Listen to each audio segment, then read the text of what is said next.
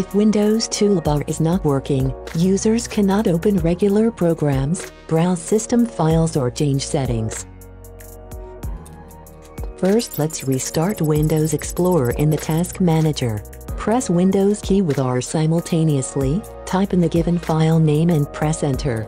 In newly opened window, in the list locate Windows Explorer process, right-click on it and select to restart. Now let's re-register Windows toolbar. Press Windows key with R simultaneously, type in the given file name and press Enter.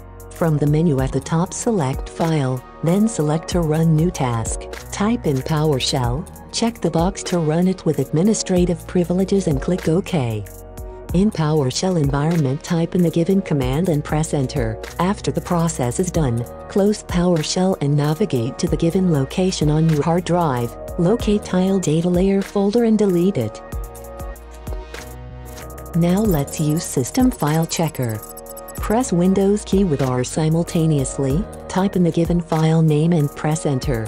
In the menu at the top, select File, then select to run new task. Type in CMD, check the box to run the task with administrative privileges and click OK. In Command Prompt environment, type the given command, press Enter, wait for the process to finish and restart your PC.